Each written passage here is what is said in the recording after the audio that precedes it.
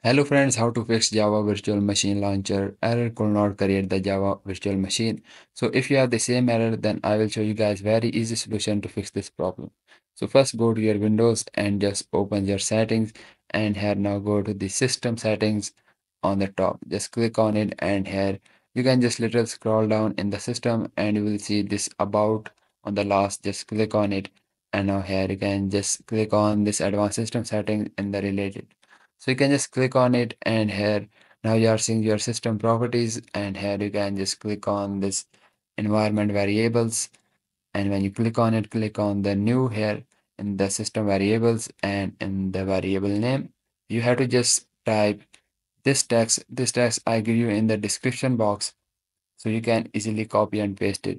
So first copy the first text and paste in the variable name, and you can just also copy the second text and paste in the variable value. So after you paste it, you have to just click on the OK, and then you can again click on the OK. So after this, click on the OK again, and now you can just close it, and now you can just restart your PC. And I'm very sure, guys, after this step, your problem is fixed. So you can just restart and check back. So if your problem is fixed, please like the video and also subscribe. I will see you guys in the next video. Bye bye.